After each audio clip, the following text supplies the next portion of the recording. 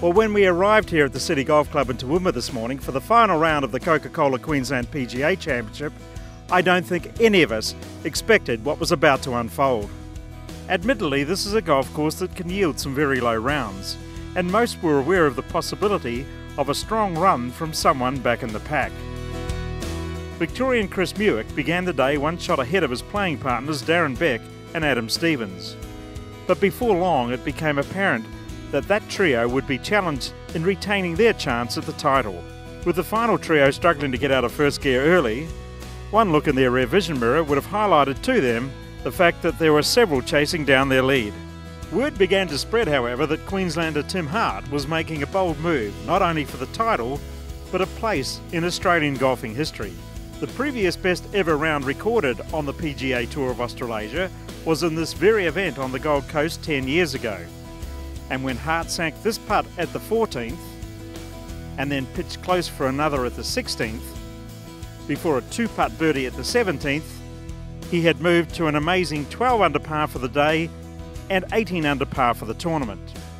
At that point, he was 3 clear of the field. He was also on track to smash the previous record of 59, as a par at the last would have seen him sign for a 58. At the worst possible moment, however, he pulled his tee shot out of bounds, took triple bogey, and left the door open for his chasers. I just tried to stay aggressive. My caddy and myself, we didn't know the leaderboard standing, so he just said, "Look, you got to stay aggressive and let's make a birdie and close it out." But unfortunate to hit a bad shot on the last. But I sort of tried to just stay calm and go through the process, but it didn't work this time. But that's fine. Later, Hart was disappointed, but philosophical about what had happened.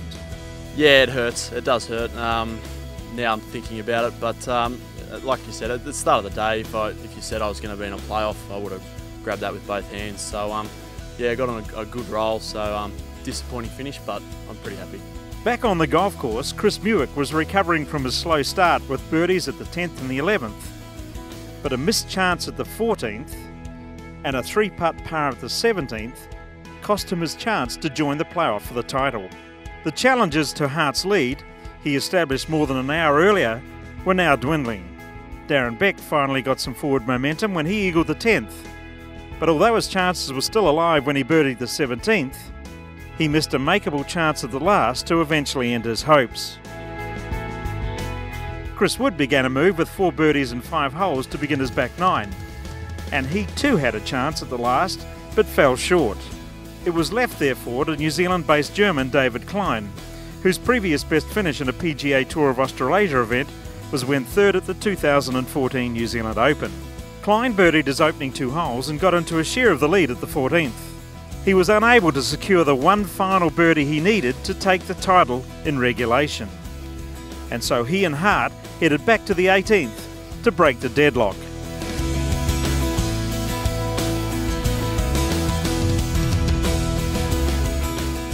A birdie by Klein was enough to secure the title.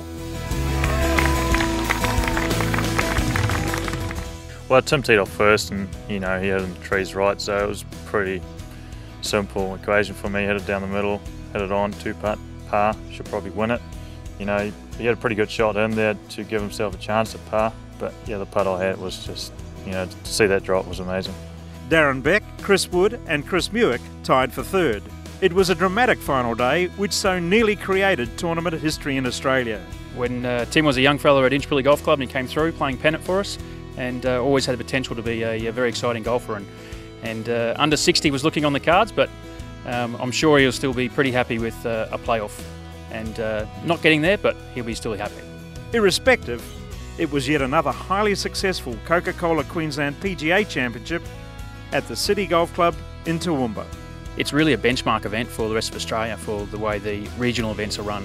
You can see the mayors behind it, the clubs behind it, the people of Toowoomba come behind it, and the players come up and put on a great show. So with volunteers, it's just a well-run event and well supported from the district.